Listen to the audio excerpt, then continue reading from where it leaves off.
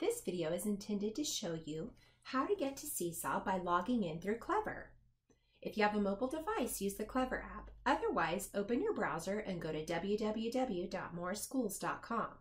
Now use the flyout menu in the top right corner.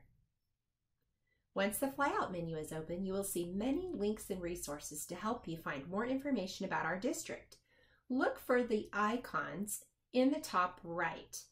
Now click on Clever. Once you're at the Clever sign-in page, there are 3 different ways you can sign in. You can use Office 365 if you know your school email and password.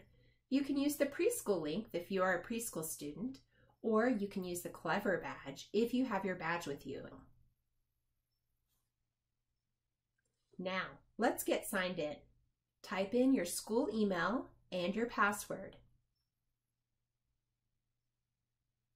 Once you get to the Clever dashboard, you need to scroll down until you see the Seesaw icon.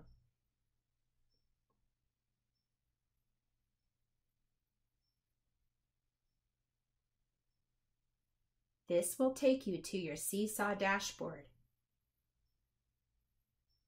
Now you need to check and make sure you are in the correct teacher's Seesaw class. So look at your profile icon in the top left corner and click on it. Now you will see a list of your teacher's Seesaw classes. Make sure you select the correct class before you proceed.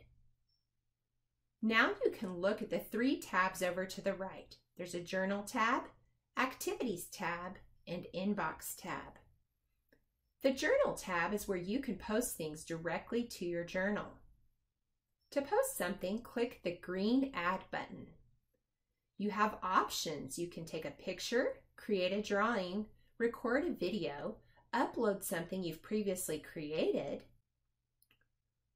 take a note, or share a link of something you've previously created. Now, let's try drawing something. You can use the text icon to create text boxes. You can record your voice. You can take a picture or upload a previously recorded picture. You can change the background.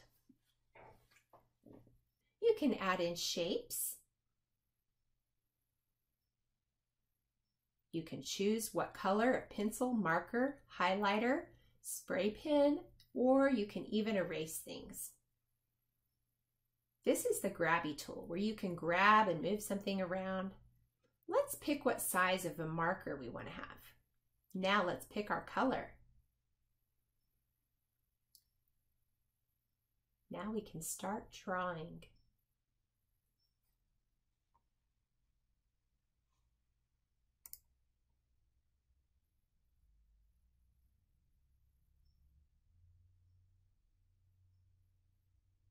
If you're finished, click the green check mark to turn it in. In the Activities tab, you can see assignments that your teacher has assigned you. To complete an assignment, you need to click the Add Response button. Now you can work on the activity or assignment your teacher has given you. If you forgot the instructions, you can click on the View Instructions and read through the instructions as many times as you need to.